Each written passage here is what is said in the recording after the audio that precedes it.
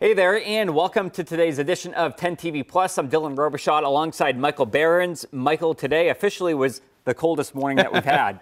I mean, it has just been morning after morning in this bitter cold air across central Ohio, and a lot of impact days to go along with it, too. Exactly. So we want to start off here this morning talking about the observed temperatures here because they were quite astounding throughout the area.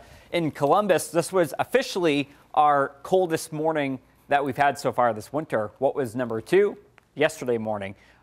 On Tuesday morning, we woke up, temperatures were around -2, today -3, so just barely by a whisker. Today it was slightly colder, but as we head off down towards Chillicothe and ooh, look at Springfield, -10 out there. So for everyone on this map, it was your coldest. And then look at Cambridge, -14. That is not the wind chill. That is the observed temperature this morning. Wow, that is astounding. And as we look at the wind chill going into this afternoon, some of you guys are still -15, -20. As we head towards the afternoon hours, you'll notice that we finally start climbing up. This morning, it was -10 to -15, but this afternoon, when you're watching this, it's just barely above 0 in the single digits. So the cold, unfortunately, is not going anywhere today, but it does turn a little bit milder later on this week, which we'll talk about more in just a moment. Overnight tonight, nighttime lows, 12 degrees in Columbus. Hey, we'll take it, right? That's 15 degrees warmer than what we felt this morning. So we'll take any kind of progress that we can get. Notice that everybody stays above 0 tonight, so that is great news. Now, as we look right here, bam, there's that polar vortex. We are looking at that Arctic blast, but the cold Arctic air gets out of here by Wednesday and Thursday, and then we have no more of that cold air behind it. And in fact, things actually turn a lot warmer as we head into this weekend and next week. So when we stand here and we say that we're not looking at the risk of any more Arctic outbreaks, what does that mean? Well, we're not looking at any significant cold weather through the start of February. Below normal for New England, above normal across the Mississippi Valley. But as we head into central Ohio, we're looking at near normal temperatures. Rainfall outlook, again, not a whole lot really sticking out here. Above average rainfall down to the south, but across the Ohio Valley, not really a whole lot shaking. As we head towards the next 10 days, though, look at the temperature here. So this horizontal line is normal. That yellow line is the observed temperature. So this weekend, most of next week, we are actually sitting right about normal, and then we start climbing above normal as we head into the later half of next week. So that would be like days 7, 8, 9, and 10. So that is good. So if you don't like the cold air, this is good news for you that we are going to be tracking some progress there. Here's the interesting thing, though. All right. Today, January 22nd, if the month of January were to end right now, this would go down as the 11th coldest in recorded history. OK, obviously, 1970s, 1980s and 1940s, we had a lot of very cold Januaries. Typically, this time of the month is the coldest time of the year. And in fact, over the 12-month calendar year, normally right around January 20th, that third week of January is typically the coldest time of the year. This year, no shock. Okay, this week we definitely had our coldest air out there of the season. Not a whole lot showing up on the satellite and radar map. The clouds, though, will be building in as we head into the afternoon hours, though. You can see over the last 12 hours, finally down to the south, though, where we saw that historic snowstorm late last night going into this morning. Conditions are improving across South Florida. And I never thought that I would stand right here and tell you this, but down in Florida, their biggest snowstorm was bigger than our biggest snowstorm in Columbus. Our largest snow that we had was January 5th and 6th. You remember that a couple of weeks ago, 4.4 inches. Pensacola had 7.5 inches, okay, between yesterday and today. So astounding. It's like, what world are we living in? This is just kind of crazy how that is shaking out. Now, so far this winter, we've had 12.2 inches.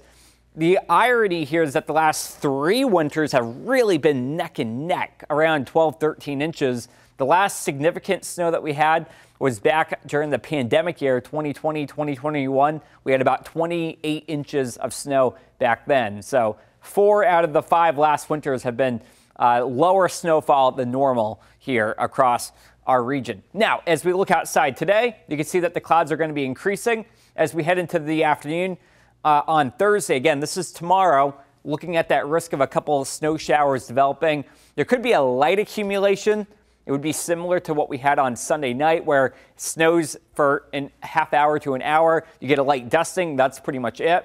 And then the snow will clear out of here as we head towards late Thursday night. But I just want you to be full on prepared for that. 7-day forecast shows no major storms anytime soon. On day 6, we did have a storm in the forecast, but now all the computer models are taking it much further down to the south, which means that as we head towards next Monday and Tuesday, we are looking dry. With that being said, if the track of that low goes a little bit further north, we might be adding precipitation back into the forecast. Just want to let you know that something could be up as we head into the start of next week. 7-day forecast shows that we are back up to the middle end of the 30s heading into Monday and Tuesday, tracking some clouds. Other than that, we're not really looking at any major storms anytime soon. And I say that while knocking on wood because it's been busy this winter between the cold and multiple snowstorms. Yeah, I mean, it's been definitely a winter that's been falling in line with our forecast. We were thinking a little bit colder than average. We were thinking a little bit snowier than average. We'll still have some work to do to make the snowy, but we're certainly clocking January into that colder than average category. Exactly. And, what's interesting is that, as we look down to the south, places like Florida, Pensacola had a bigger snowstorm than we've had here. Which is wild. Which is wild if you think about it here. So I know there's been a lot of chitter chatter about that kind of stuff on social media, and you got some stuff to talk more about with that, right? Yes, we'll show you more about Pensacola here coming up in just a little bit, but first we want to talk a little bit about some of the stuff you guys in Ohio can do to deal with more of this cold as it's still impacting us, even though we're not bitterly cold anymore. Experts say now is the time to check on the essential areas of your vehicle. 10 TV's Tara Jabor spoke with a crew at a local auto shop about what you need to check before hitting the road. If you're headed out in the cold weather, make sure to check a few things in your car before leaving. Could be bad news real quick if it's not correct. Luke's Auto says it's been a busy week with car problems related to the cold weather. A lot of no starts and battery issues, noise complaints, wipers not working, no heat. Luke Walker, owner of Luke's Auto, says the cold weather can almost make anything on the verge of breaking break.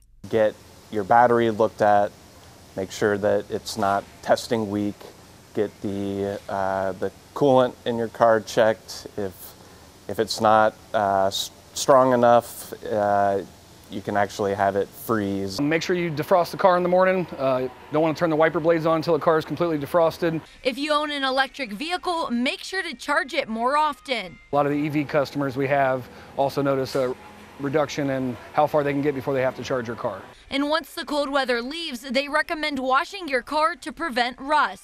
All the stuff that gets sprayed on the road is highly corrosive, and with us living in Ohio, we see a lot of rusty cars, which could help out just rinsing them off, going through the car wash. And Luke's Auto says there are a couple things you can keep in your car, like this emergency safety kit and a brush, just in case you're in an emergency, then you're prepared for it. Reporting in Columbus, Tara Jabor, 10 TV News.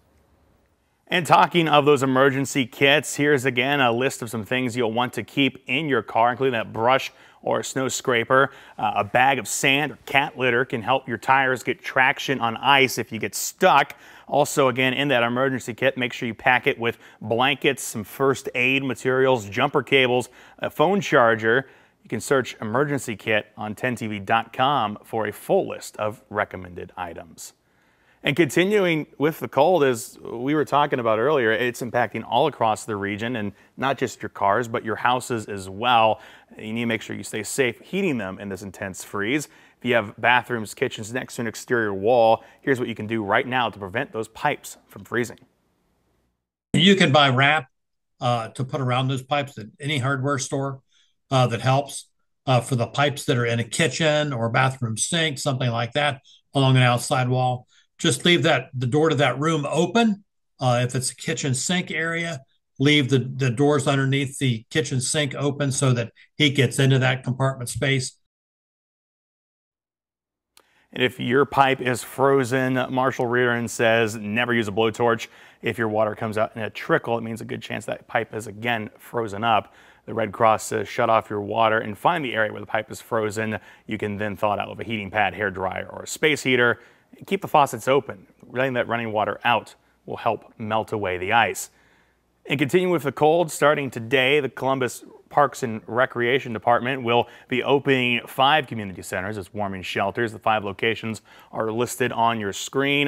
This is, of course, the 3rd straight day those centers are being offered for warming. They'll be open from 9 this morning until 9 tonight. And as we were talking about earlier, Dylan, you were saying the snow in the south, bigger than the snow we had up here. Yeah, by a lot. And what was it? We were saying earlier, Pensacola, their biggest snowstorm before this was 3 inches in 1895. I mean, it's just wild. It wasn't even just Florida. I mean, it was states all across the South that were seeing a big blast of winter weather. They're calling it a once-in-a-generation storm in the far South. I mean, look at that. Look at the delight there. First snowflakes. Firefighters out there enjoying it too. People have never seen snow in their life in some of these Gulf states and southeastern portions of the U.S. Louisiana had a first ever blizzard warning in the history books, believe that or not. After yesterday, Florida again setting those snowfall records. Of course, snow falling in parts of Georgia, Texas, Mississippi, and Alabama as well. Naomi from CBS has seen some of those blizzard conditions and reports on the latest of this winter storm affecting millions of Americans. From Texas to North Florida, scenes of snow are surprising about 40 million Americans. It's beautiful. There's just no words to describe it. Snow on the beach, who would have thought? In Gulf Shores, Alabama, snowy beach fronts were a first for those who came out just to witness it all, while students at the University of Southern Alabama went sledding. As parts of more than 30 states are in the path of the frigid front, New Orleans is experiencing its biggest snowfall on record. This is unreal. We're loving the amount of snow, and it's just fun to be out here. But while some make memories, emergency officials are sharing warnings of slick roads and black ice, hazardous for drivers who aren't used to these conditions. The next 24 hours are our most dangerous. At least 4 people have died in the storm, 2 from the cold in Austin, Texas, and 2 others in Alabama. In northern Florida, a state of emergency declared with many businesses and schools closed. It's snowing in Florida, and I want my children to be able to tell their children and their grandchildren that they were able to experience this in Florida. Parts of the Panhandle saw half a foot of snow, shattering long-standing records, with one meteorologist proclaiming the storm will go down in the history books as the Gulf blizzard of 2025. Naomi Ruckham, CBS News. And check this out, some video of the LSU mascot, Mike the Tiger, out playing in the snow in his enclosure at that college campus. That is not something you'd ever think you'd see down in the South. I know this Tiger, he's sitting there like, what even is this? What am I dealing with right now? That's crazy. That's just incredible. Yeah. And speaking of some more of that incredible imagery, I want to show you these pictures here. This is actually my cousin Andrea. She grew up in central Indiana, so she's used to this, but she lives in Pensacola, Florida now. And she's like, I moved down here for a reason. Oh, she married a Floridian?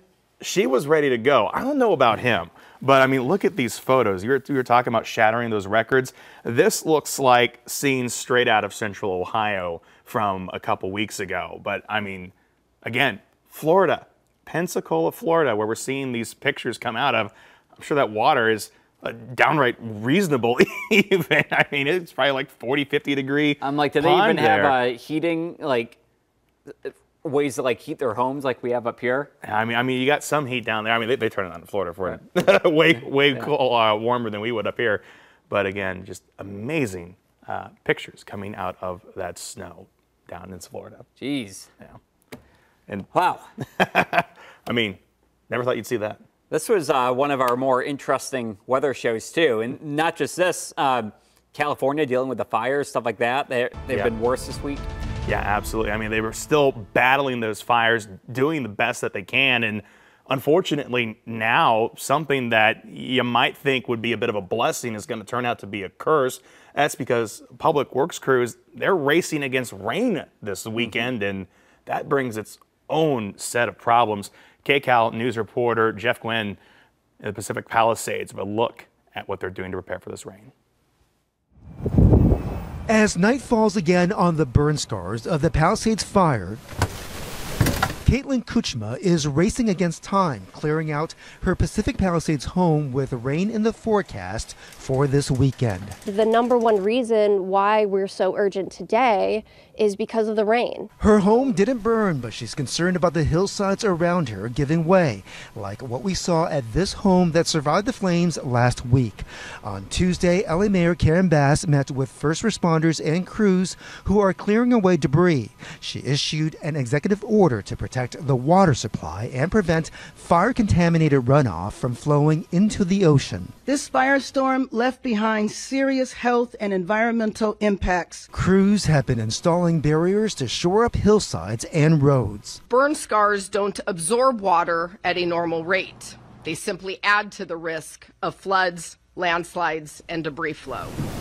DWP workers have been going nonstop trying to remove and repair damaged power lines and poles. Here's the deepest reaches. Mitch Seeley was able to get back into his home briefly to grab his surfboards that survived the flames that destroyed his apartment complex right across the street from a fire station. Having these back is just like one step closer to recovery, I guess. But for Caitlin Kuchma, there's been frustration with a long process to get back into her home to start rebuilding her life, which city leaders say is tied to the cleanup process. They're just leaving us in limbo, and limbo is so much worse because it inhibits our ability to make decisions on where we're going. Do I go out of state to stay with family, which is cheaper for me, or do I spend more money on a hotel because in a few days it's going to open up?